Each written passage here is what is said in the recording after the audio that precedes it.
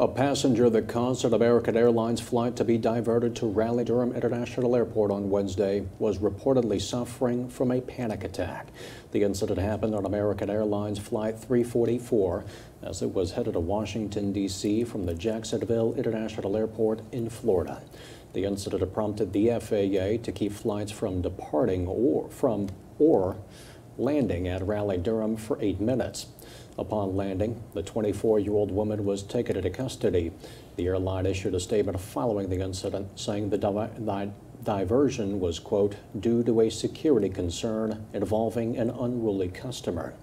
The suspect, who reportedly lives in Washington, D.C., faces an airport obstruction charge, which is a misdemeanor.